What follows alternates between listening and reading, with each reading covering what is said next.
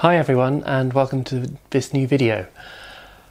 Back in April I was approached by Megan, who runs Pegee of Williamsburg, to see if I would like to work in collaboration with them to produce a version of the famous barbecue dress from Gone with the Wind using the fabric that they sell and also their pattern, this one here. And of course I absolutely jumped at the chance. It was a dress that I've always wanted to do. If you've been following me for any amount of time here on YouTube, you will know how much I love the work of Walter Plunkett and Gone with the Wind, having made several dresses from the film before this. So I was really excited to take this project on, and I'm really looking forward to sharing it with all of you. I'd like to thank my patrons and anyone who's sent a super thanks for supporting me with this project. It means a lot. And also a big thank you to Megan for trusting me with this project. It means a lot and it's a dream come true for me. If you're interested in seeing what products Pegee of Williamsburg do, they have the fabric and several Gone with the Wind patterns and several other colonial patterns. I will link to their Etsy shop in the description below. So let's get on to starting this, and I'll see you at the end.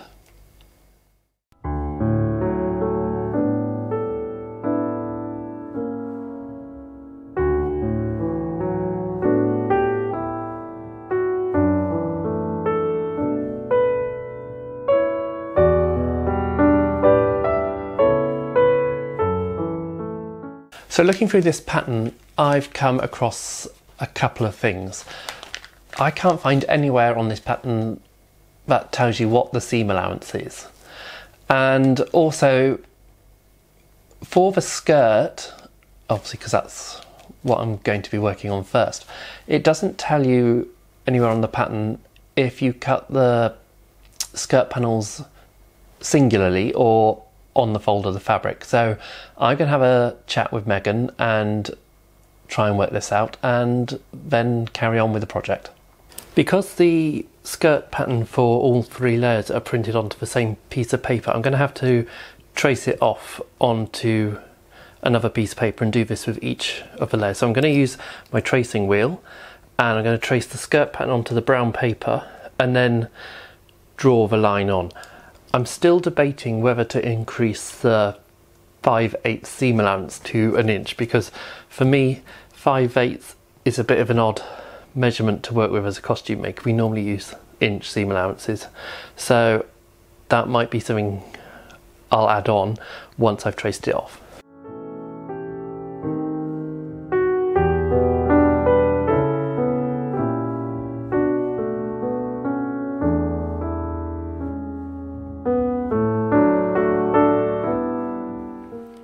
I start cutting out the base layer of the skirt in cream silk.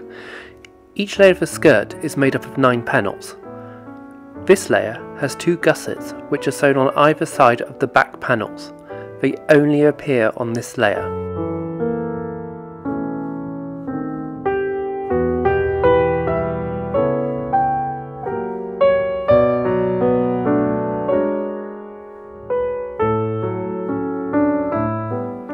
I decided to go with the 1 inch seam allowance on this and the organza layer.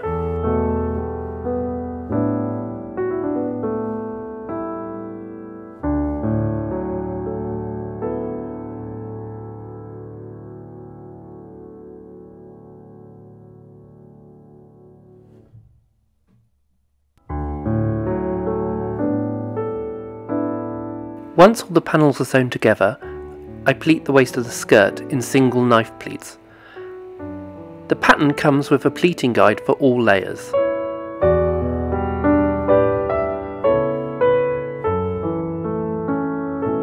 I then level the hem and hand sew the hem up.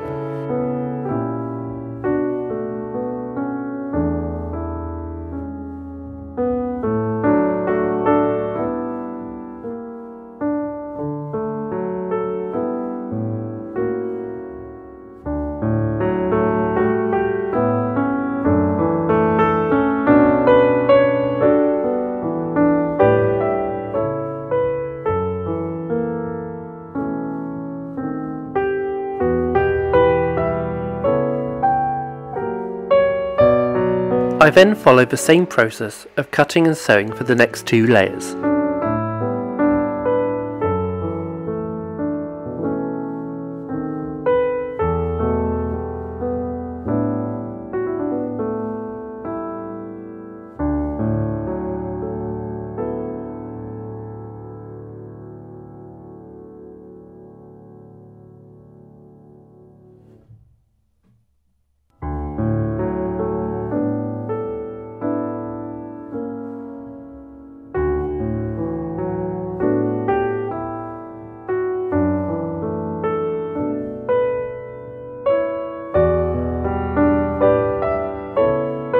Both the organza and the top layer are pleated in double knife pleats.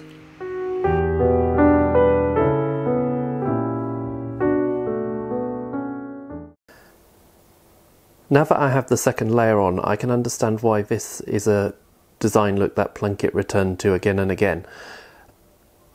Having the organza layer on the top, it adds bulk, makes the skirt bigger, but it also gives the dress a lightness, and it's something that he returned to in films like Raintree County and Madame Bovary. And now it's on to cutting out the fabric from Pegee of Williamsburg.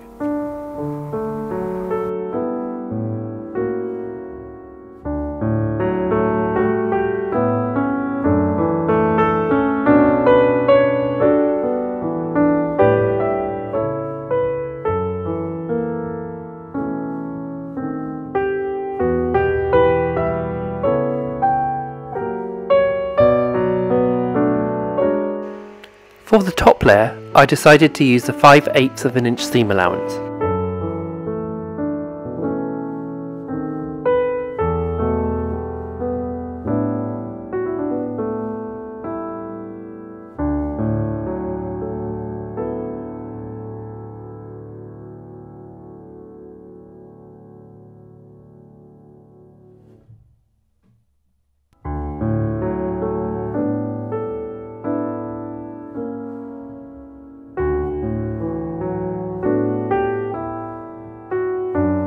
Finally, I sew all the layers to the waistband and cover with a piece of cream silk.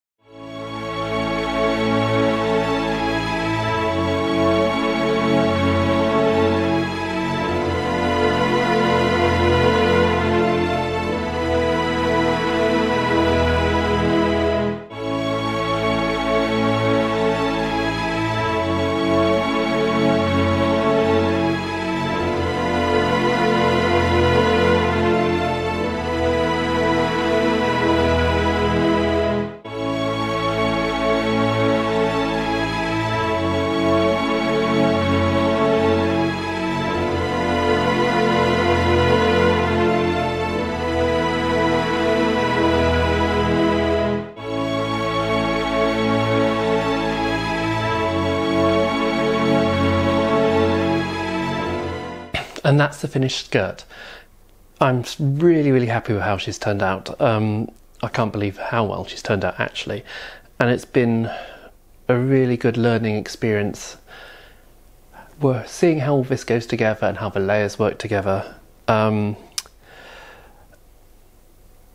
like to thank my patrons and everyone who has sent a super thanks here on YouTube for making this project possible. And once again, I can't thank Megan at Pegee of Williamsburg for sending me this fabric and making this project a reality. Please join me for part 2, where we will be tackling making the bodice and the belt.